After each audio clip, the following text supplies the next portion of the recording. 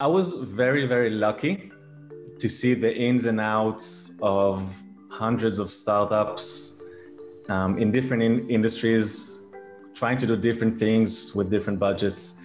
And it's very natural to me now to launch in such a way. Just, it's just based on a gut instinct. It's not even something that I can. If I would help another startup right now, I'm not sure that my tips would be any good.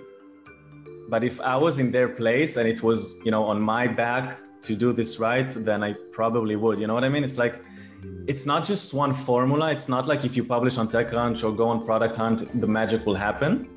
But I think you have to combine a lot of different things. And I'll just talk about what we've, the approach that we took is, first of all, the wording, the branding that we use in a very, very early stage was very clear. The problem that we solved was very clear. The approach that we took to it was very clear. Like the MVP that we had was really not sophisticated. It was like duplicate your front end and edit something, and you can only do it like on one page. But we were super clear on here's how we're, approaching this problem that no one has solved before, which is something that got VPs and team leaders very excited. The second thing in the formula was being the first to market. So our product was super early, but I know from my previous background that if you announce something first, that's going to stay. And so we went on and, people were saying, aren't you a little bit too early to announce what you're doing? And I just said, nah.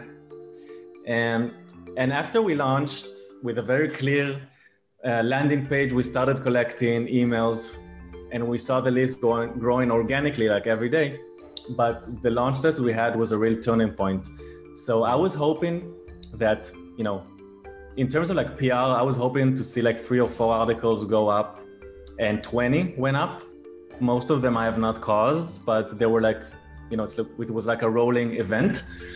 And I was hoping to be somewhere in the top 3 of Product Hunt, but we were number 1 for the entire week and then nominated for like the Golden Kitty Awards for the best product of the year.